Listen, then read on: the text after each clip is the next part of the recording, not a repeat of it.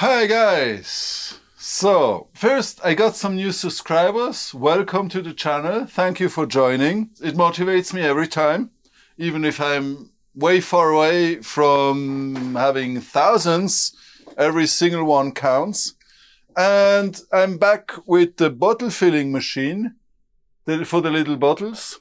And I had to realize, while we had the software more or less finished, that the temperature sensor and the safety thermostats are in the wrong place because they are on the hot side of the heater and not on the side of the water. It's obviously I underestimated the temperature difference I have between the hot side of the heater and the colder side where the water flows. Because, of course, where the water flows is going to be the colder side. In hindsight, politely said, not so smart.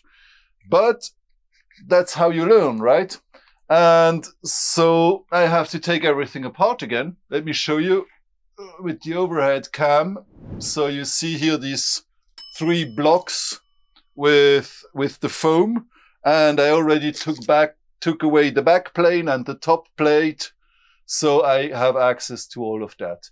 But first of all, we have to disassemble. So that's gonna be boring again. So we make a time lapse for you. I mean, I can explain some of that here. I can break off parts of the foam. The thing is, the wires are a bit too short to pull it just out in one piece. Another mistake I made.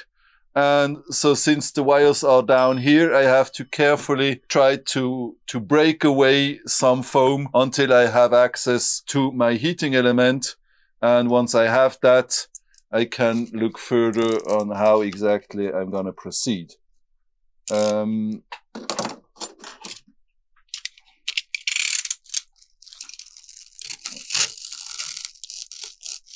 Let me just try to somehow cut into it so it breaks away easier. That foam is strong. I mean, I'm very happy that the foam is that strong, because that gives me the possibility that the strong foam holds everything in place nicely. But of course, if you want to remove it, it's less fun.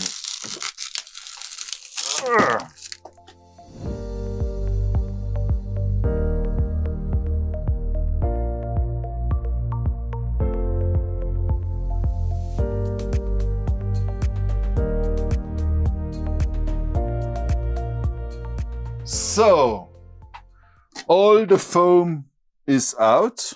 That's the good news. And most of the wiring is intact, except that one down here, which I have torn off, and I'm not even sure how the hell am I gonna screw that back in. That's gonna be a bit challenging, but I think the next step is to blow it out with some compressed air. I have some air here.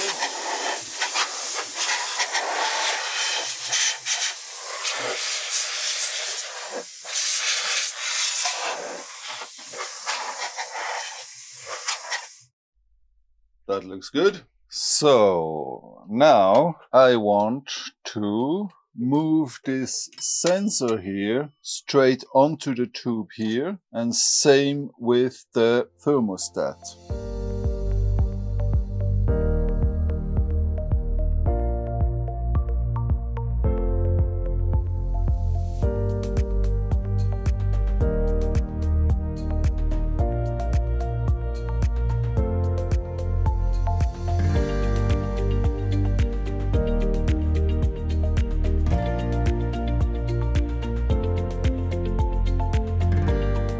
So, finally, the wiring is done again, the sensors and safety thermostats are in place.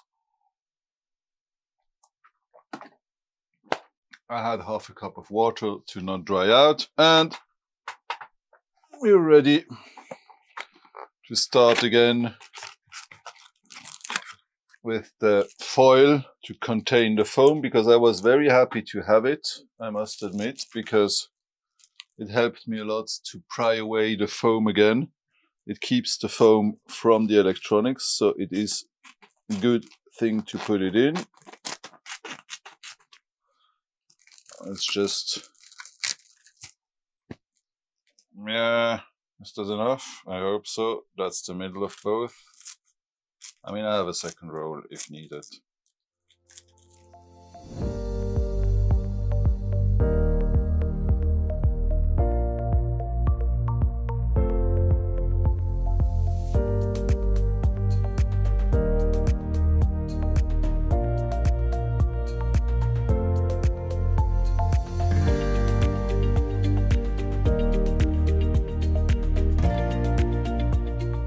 So now that I have cut off the excess, I should be able to close it on top, put the top cover back on. Yeah, maybe there is still some excess that needs to go away.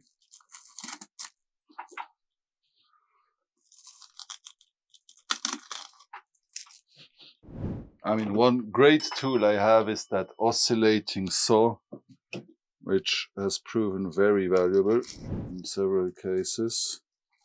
Now, if I somehow try to push that down, oh, that one is still very bad here. Oh, there's one more thing that could be a problem. Where is my cover? Oh, here it is. Haha, you see these screw heads here? They need to go into the foam too, so that's also going to be a bit of an issue.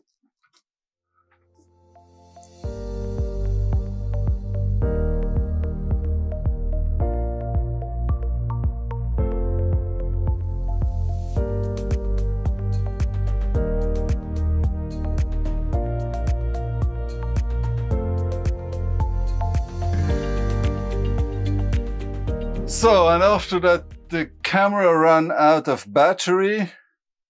I mean, I have some footage from the overhead cam. I could close the lid more or less after cutting away more foam.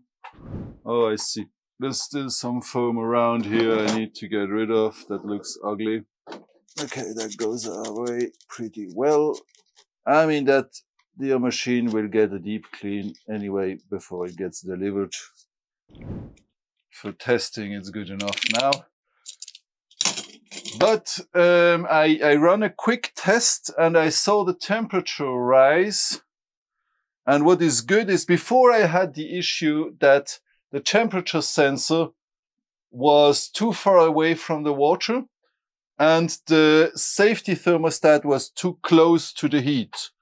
So I can show you with one of these. So the heater is on this side and the water is on this side. And that was the issue because I had the safety thermostat here and it's limiting at 105 degrees.